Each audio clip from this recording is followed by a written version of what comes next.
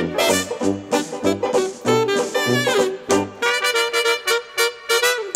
there everybody, it's Mike DeLisio with another Dice Tower Daily Unboxing. Today we're going to be taking a look at 9 Lives. This is coming from BoardGameTables.com, 3 to 4 players in about 30 minutes. So Board Game Tables has been putting out some Kickstarter campaigns, or at least crowdfunding campaigns, for a number of years where they will have a kind of a set of games, and for at least a few of them, they've had a small box trick-taking game. One that came out recently was called Ghosts of Christmas, and I do believe this is the same designer as that game. So this is a trick-taking game. Each round you'll predict how many tricks you can win, but be careful, each victory adds another card back into your hand. Can you outwit the other players before your 9 lives runs out? 3 to 4 players in about 30 minutes. Let's take a look inside the box. All right, so here we've got some kitty cats, and we've got some tokens. Good quality cardboard there. We also have another cardboard piece here and a fold-out board, double-sided. All right, so a fair amount of components in there. It's not just a deck of cards and some cubes.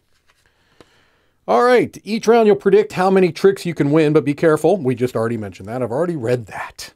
So they've got the setup here, and it says, beginning with the start player and proceeding clockwise, each player predicts how many tricks they'll win by placing a cat token horizontally next to a number or vertically next to 2 numbers. Okay, so I assume that's going to determine the amount of points you get.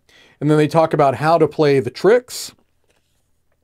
If your cat is next to a single number space and you did win the correct number, you score 4. Yeah, so that's what I figured. If you go with one number, you score 4 if you're correct. If you go next to 2 and you get one of those 2 numbers of tricks collected correct, you'll get 2. Otherwise, you lose 1 point for every space between your trick tracking cube and your cat token. Wow. All right. And then you play 4 rounds. Simple enough. Let's take a look at the art. It looks to be a pretty vibrant and colorful set of cards that I am struggling to open. Here we go. Now we're cooperating. Here we've got our Persian cat, our American Shorthair, our Burmese, our Bengal. So I really like the art in this, but I have a feeling this is going to be a very, I don't know. It's a very bold look, so may not be for everybody, but I do like it quite a bit. It's not a whole lot of cards in this deck. It's a relatively small deck. And then you also have some cubes here as well. All right, small box, trick-taking card game with a little twist, I imagine.